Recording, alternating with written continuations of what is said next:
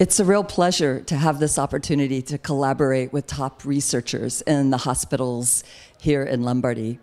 I'm excited to be collaborating with epileptologists, brain specialists at Niguarda, and also neonatologists and neurologists who are specialists in early infant brain development.